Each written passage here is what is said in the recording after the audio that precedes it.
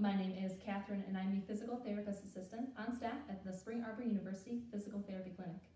In this video, I'll be showing you what's known as the shoulder centering technique.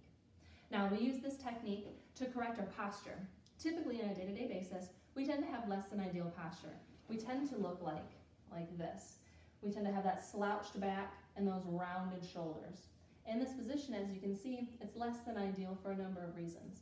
The first one being, when our shoulders are rounded forward, all these muscles in the back of the shoulder, across the shoulder blade, up into your neck, and even in the middle upper back, are all on stretch.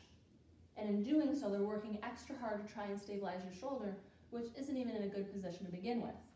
At the same time, the muscles in the front of your shoulder are all tightened and compressed, which in that isn't even comfortable. Thirdly, what you'll notice is when in this position, if you try and raise your shoulder up, more than likely you're going to get some pain in your shoulder called impingement. And that's because those structures are in a position that they're not intended to be in, and they're becoming compressed, causing you that pain. Now, to correct this, it's very simple. We use that shoulder centering technique. Oftentimes when we tell people that we want to have good posture, they'll immediately go into this like pulling the shoulders back, like a shoulder squeeze. That's not ideal and it's not functional, because really what you're going to do is just cause yourself more stress and strain in your back without really having good posture.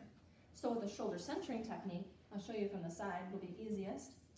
First, we're going to find the proper placement of our shoulder front to back. In doing so, you roll your shoulders forward and you roll your shoulders back, and then you come to the center. So again, very simply, roll the shoulders forward, roll the shoulders backward, and come to the middle. Now you will know that you're in the middle when your shoulder is in line with the middle of your body and with your ear.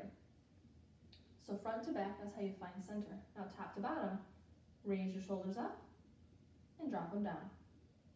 So again, the complete and total technique is roll the shoulders forward, backwards, come to the middle, raise the shoulders up, and let them relax. Now in this position, you're in optimal posture, optimal shoulder positioning to resume your activity. So you can do this at your desk easily. If you're doing any kind of work, either sitting or standing. Say you're in standing, you can still perform this activity. Have your arms up above, working on something. Roll the shoulder forward, backwards, middle, up, down, and resume your activity, because you're back in that good position, which will help decrease the pain and decrease the stress on all the structures, setting yourself up for success. So in all, that is the shoulder centering technique in sitting and for standing. Thank you for watching this video. Please feel free to check out the description below. It'll have the phone number to the office if you have any questions. Also, feel free to watch any of our other videos on this channel.